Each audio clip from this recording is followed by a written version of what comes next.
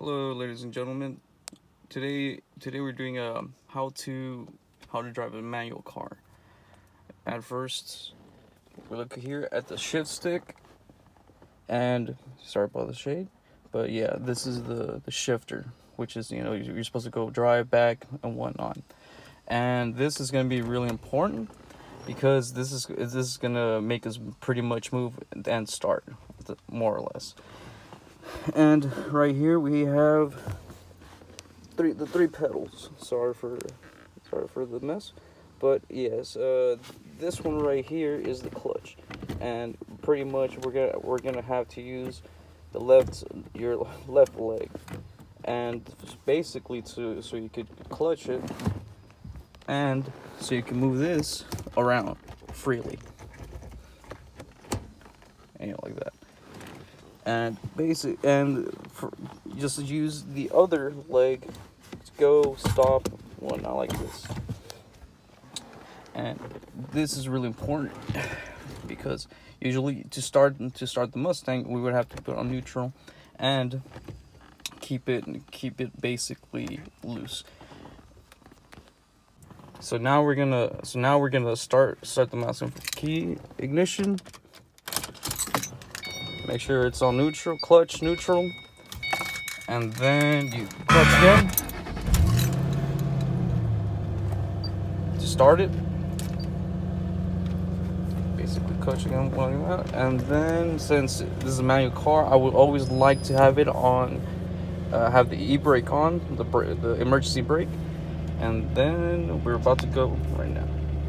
First of all, before you're leaving the driveway, always put your seatbelt on, especially in this car. It's a Mustang. And then you go, you clutch, basically clutch, reverse, and I need to readjust my seat, and then you start heading back. You would literally have to ease up on the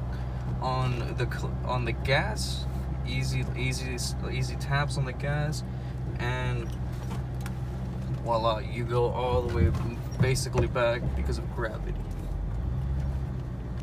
Okay, so now we're doing the sequencing of 1, 2, 3, 4, 5 gears, as you can see right there.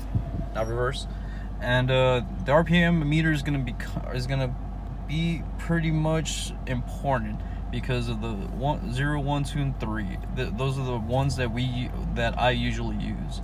Going past 3 and 4 is you're basically risking your life and risking the gearbox and the flywheel. And besides that, yeah, speedometer right here, and everything's off check.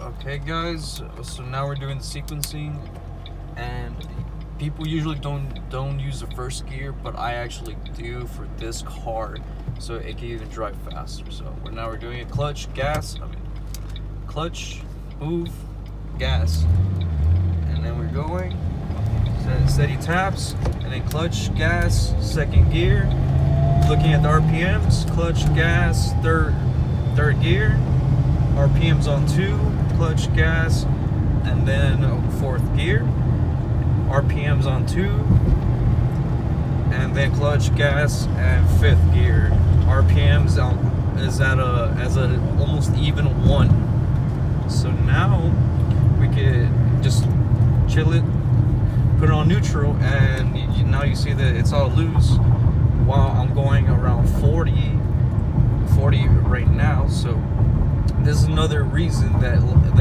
manual cars can actually more or less save gas. But now I have somebody behind me, so I'm going to go fifth gear.